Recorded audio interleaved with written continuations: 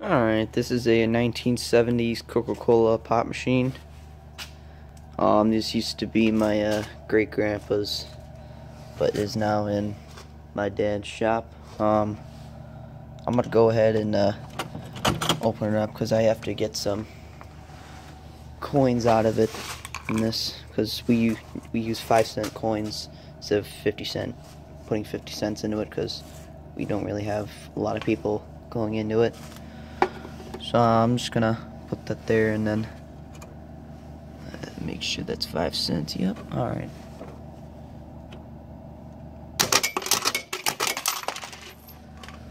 So it shoots down actually pretty hard. I forgot about that, but we just need a few coins here. So I'm just gonna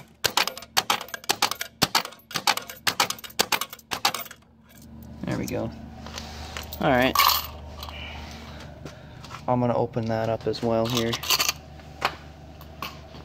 Hey, Bubba. Alright.